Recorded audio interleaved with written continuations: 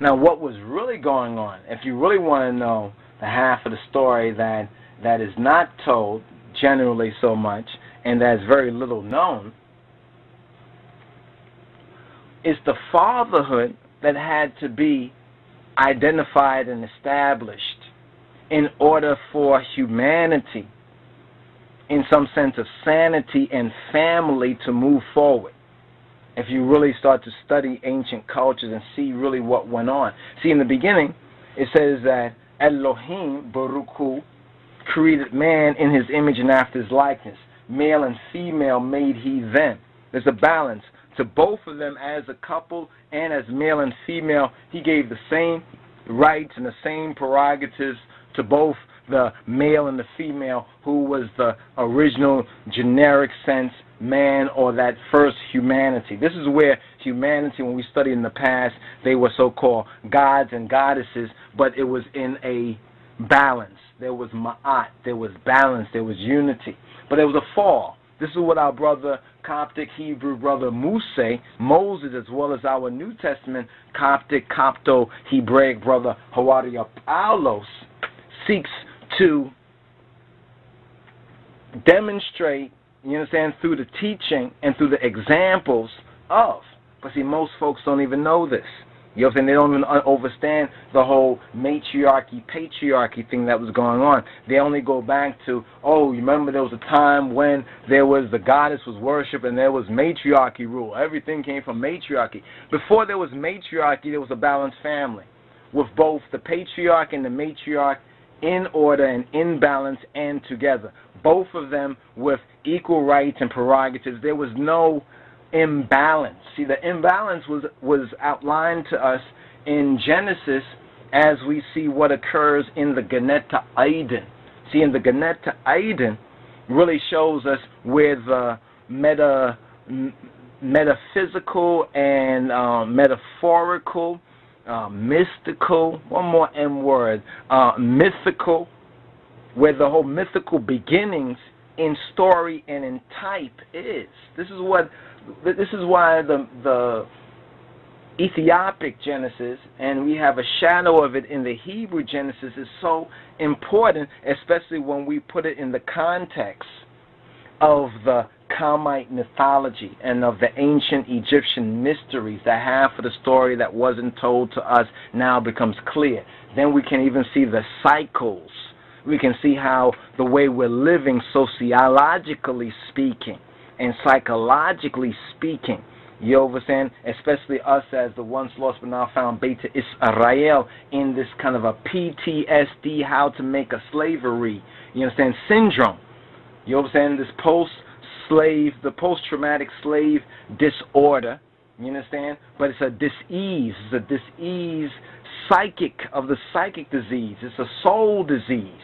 And how this war between the so-called male and female, the black male and female, has been instigated by our spiritual and physical arch enemies.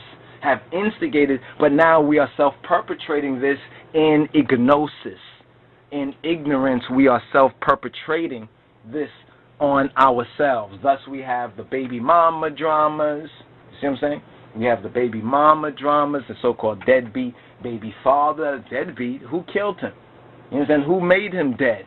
Oh, he always was dead? Are we going to the original root of the truth? Don't you know that How to Make a Slave, it talks about, it says how the woman, the white supremacist superstructure, being powered by Satan Diablos, basically said that we need to rearrange, disarrange the black woman's true position vis-a-vis the black man, and that she is important to the self-perpetration of this curse, to continue this curse. So now we see through the feminism, the feminism and the womanism that's going on among black people, especially the black woman today. Ones don't overstand, even a lot of the black women, they don't understand what they really have gotten into and how much of a curse this is on us, especially in these days and time when we should know the truth. And if we had known the truth, and when we get to know the truth, it's the truth and the truth alone that will act as that spiritual colonic. You understand? The spiritual colonic, not just for our spirit, You know what I'm saying? But for our souls, for our hearts, for our minds, and even physically, our life would renew, because the soul is the mediator among the members. You know what I'm saying? The psychical crisis that happened, this is what is affecting our physical, earthly lives. This is the reason why you look at black folks now, and you look at the amount of diseases and sicknesses and death amongst us. We think it's just a physical thing. We've lost our immunity. Our immunity is to say salvation. You know what I'm saying? We've lost that salvation. You know what I'm saying? Because the thoughts that we're thinking and that which, you know, we're living in the image of the beast. You know what I'm saying? So we're living like beasts, we're thinking like beasts, we're loving like beasts, and we've forgotten our way because we have not identified ourselves correctly. You know what I'm saying? Either you identify yourself, oh, I'm an African. What tribe you from? I'm an African. I'm a black man. I'm African. That right there is such a old level. You understand? That was good in its time. That was one stage. That was one stepping stone. If you're still on that step, you understand, you haven't moved much higher. You have to use that as a stepping stone now, get to the next axiomatic level of your growth and your development. You see, because without that, we remain cursed no matter if we have a dreadlock, if we say, yes, I, Rastafari, Selassie, if we're not in the teachings of His Imperial Majesty, you know what I'm saying, and keeping the testimony of His Christ, Getachina med Hanatachin Jesus Christos, we are damned. We are doomed. You see, repatriation doesn't just mean getting on the plane and going back to Africa first. No, repatriation means to return to the pater, to return to the father. You understand? The pater, the father. You understand? To return to the father.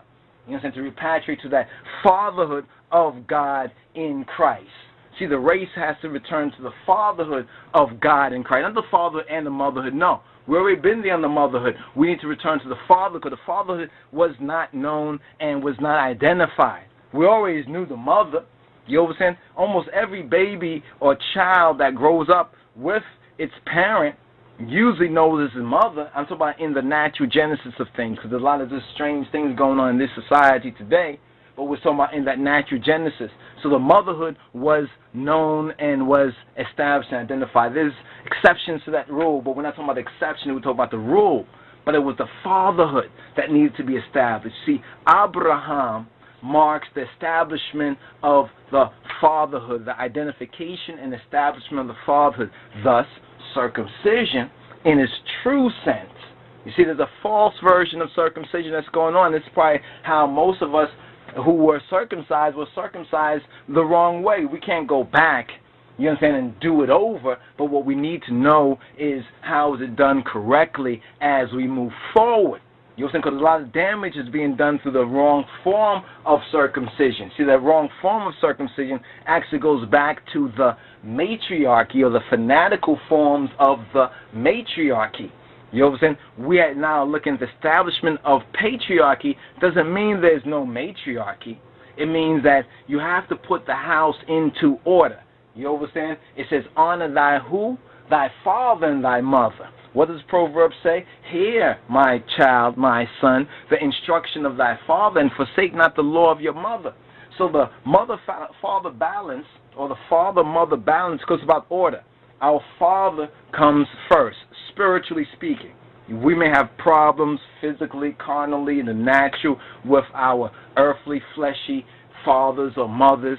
That's understandable when you really recognize what the scripture says, that we were born in a world of sin, chatiyat, a world that has fallen short of the glory of God. What's the glory of God? Read it, study it, meditate on it, pray on it. See, if you don't know what the glory of God is, you have to recognize this world, this universe, even the spiritual levels, there's law. There's spiritual laws. There are natural laws. There are spiritual laws. If we're ignorant of it, we may be ignorant of it, but that's no excuse. You see, ignorance of the law is no excuse, and we have the opportunity to learn these things, to study, and to show ourselves approved.